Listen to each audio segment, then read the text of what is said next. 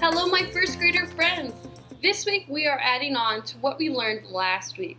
Last week we were talking about color and the color wheel, and you made your very own color wheel at home. I love seeing your creativity and your ability to scavenge and find the colors that you need. Before you begin this project, I do want you to watch the read aloud for the book Mouse Paint. The link is in the description of this assignment. Our assignment this week will be using primary colors. We talked about them last year. Primary colors are yellow, red, and blue. We will also be adding something called secondary colors. And secondary colors are when you mix the primary colors together. So when you mix red and yellow, you get orange. When you mix yellow and blue, you get green. And when you mix red and blue, you get purple. So we will be using that information for our project today. Our project will be of these fun ladybugs. So as you can see, their wings are the primary colors and their bodies are the secondary colors. The background or where your ladybugs is up to you. I had mine on some sticks with some leaves.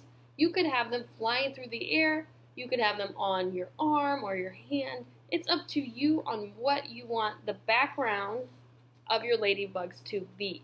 Let's get started. We have our paper horizontal, that means side to side, and we are simply drawing 3 circles. They don't have to be perfect.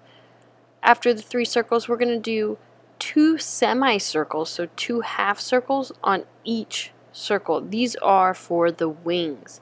This video is sped up, so at any point, please pause the video if you need to catch up. Once we have your 2 half circles on every side, I did erase the circle lines that were inside of the wings because we don't need those. Next is the heads. The heads are also semicircles with 2 curly lines for antennas. You could do a different kind of line if you want. Once we're happy with our pencil lines, then it is Sharpie or black marker time. We're going to go over all of our pencils lines. So our first ladybug will have 1 red wing and 1 yellow wing. This is 1 pairing of our primary colors. The next ladybug will have 1 yellow wing and 1 blue wing. As you can see, I'm taking my time and coloring it in nice and neat. The last ladybug will have 1 blue wing and, you guessed it, a red wing.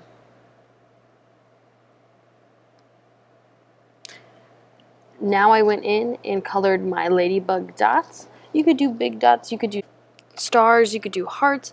It's up to you. I did go back in and color in my heads with the black Sharpie.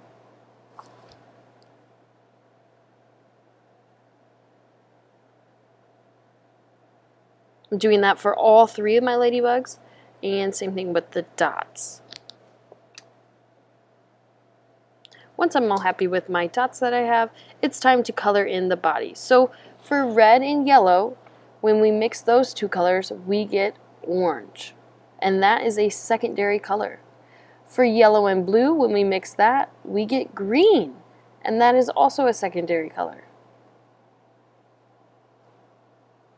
For red and blue, when we mix those, we get purple or violet, and that is also a secondary color. There are only 3 secondary colors, and they are always orange, green, and purple. For the background, this is really sped up because your background does not have to be like mine.